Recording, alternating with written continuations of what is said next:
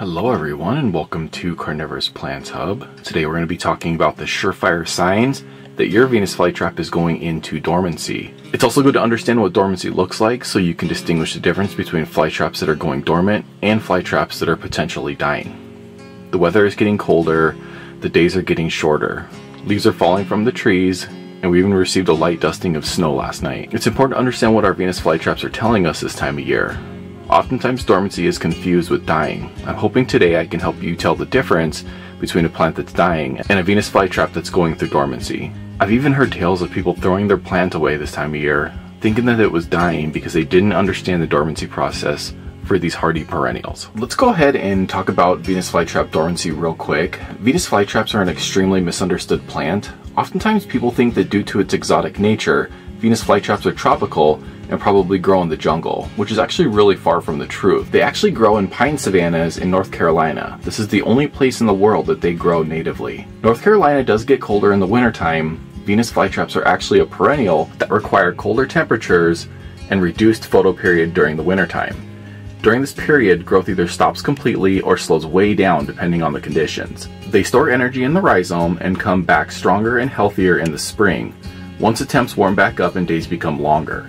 I have a video that goes in depth all about Venus flytrap dormancy. When this video is over, please make sure and check it out. It should pop up on the screen for you. Let's go ahead and take a quick look at a few different signs that your Venus flytrap is going into dormancy. Number one, and probably the biggest thing you're going to notice, is that the growth will start to be shorter and closer to the ground. The plant knows that growing tall puts its leaves out in the elements and it's harder to keep them warm. Huddling up and staying closer to the ground keeps them protected from the colder weather and helps the plant stay warmer. Here's some examples of this kind of growth. You will notice that the longer traps that grew during the summer growing period are much taller and starting to turn black and die off. This is perfectly fine. This is not a sign that your plant's dying. It's healthy and normal for older traps to turn black and die as they get older and as dormancy starts to kick in. New growth coming up should look normal, just closer to the rhizome. If you notice that the new growth is turning black and looks unhealthy, it's not likely due to dormancy. Something else is probably wrong with your plant and it may be dying and needs some assistance. Before we jump into the next sign, let me show you how you can get your hands on your very own Venus flytrap or many other amazing carnivorous plants. I'm so excited to be teaming up with California Carnivorous. They are one of the most experienced and knowledgeable carnivorous plant nurseries in the entire world. They have a massive selection year-round of all types of carnivorous plants. There will definitely be something in their nursery that you fall in love with. On top of that, they have been generous enough to offer my viewers an exclusive 10% discount on their order when they enter Bug Eater at checkout. That's B-U-G-E-A-T-E-R, Bug Eater. I have links in the description and the pinned comment so you can head on over and pick out the perfect carnivorous plant to add to your collection. You know you deserve it. Let's go ahead and head on back to the video. The next sign is that your Venus flytrap leaves will start to be bigger and more broad. The leaf is the area between the trap and the rhizome. When a Venus flytrap does not get enough light, the leaves will grow more broad to create a bigger area to absorb light and to try to photosynthesize. If your leaves are growing broad during normal growing periods, there is a chance that your plant is light starved.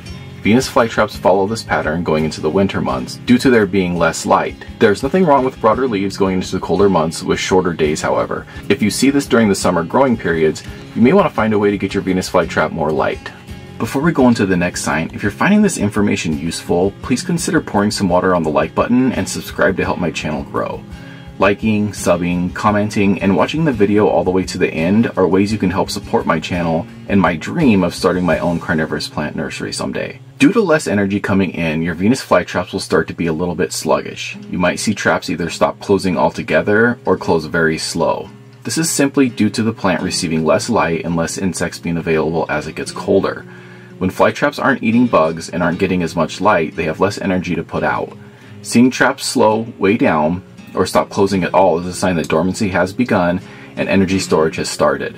Again, if you see these things happening during peak growing season, it's likely that your plant is not getting enough energy, which includes the sun and insects. Dormancy can be really tricky for Venus flytraps. If you have any questions, you can drop a comment or watch the video about to pop up on the screen. I go in depth on how to take care of your Venus flytraps during the dormancy period.